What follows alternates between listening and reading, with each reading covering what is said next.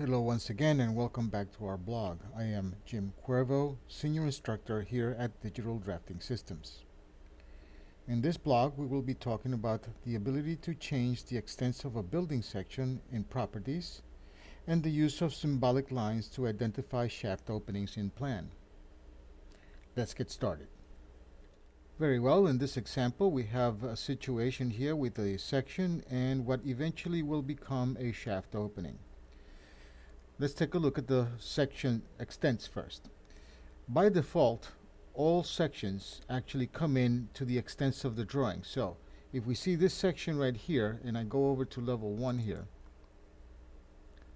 you will notice that this particular section has gone all the way to the extents of the drawing, this being a concrete slab to support the structure.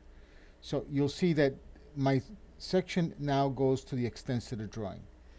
Sometimes the drawings are quite large, so what do? Well, the simple way of actually doing this is by going and selecting the sections as it is here, and here under the properties section in the extents far clip offset, you'll see that it has 103 feet. You can actually change that to be something like maybe 10 feet and then apply, in which case it automatically changes the depth of your section.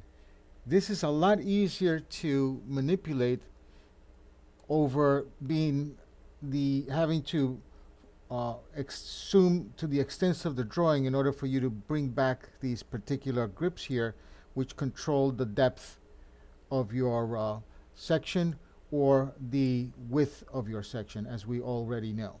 So once again, the best way to actually shorten the depth of your section would be through properties. Very well, now let's go ahead and move this aside here and let's take a look at opening a shaft here. Usually what we do is we come over here to the architecture openings and go to shaft, define the shaft this time with a rectangle because we are actually going to be using this one here, okay, and finish the opening by clicking the check marker.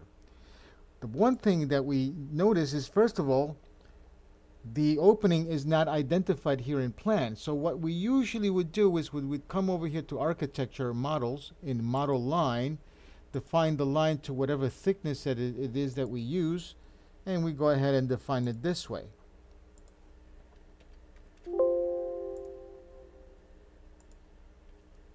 Now, the problem with doing it this way is that if I go to my subsequent floors, they don't appear.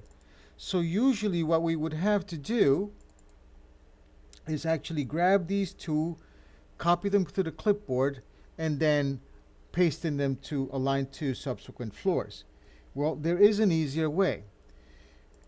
You will notice that when you go ahead and start your creation, there are two sets of tools here, the boundary line tool set and the symbolic line tool set.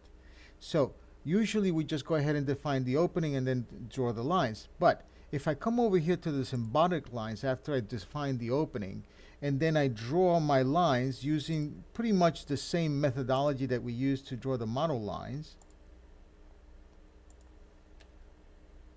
this way,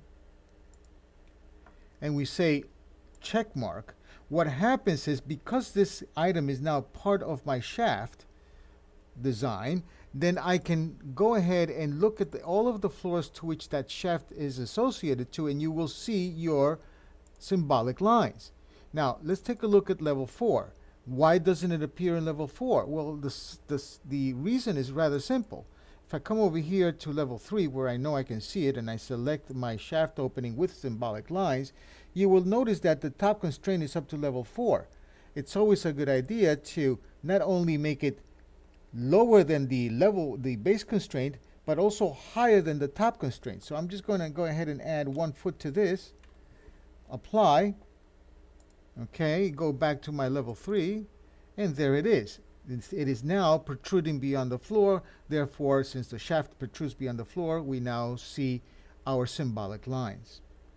I hope this was a lot of fun for you, as it was for me. This has been Jim Cuervo for Digital Drafting Systems, asking you to please be safe Till the next one, thank you very much.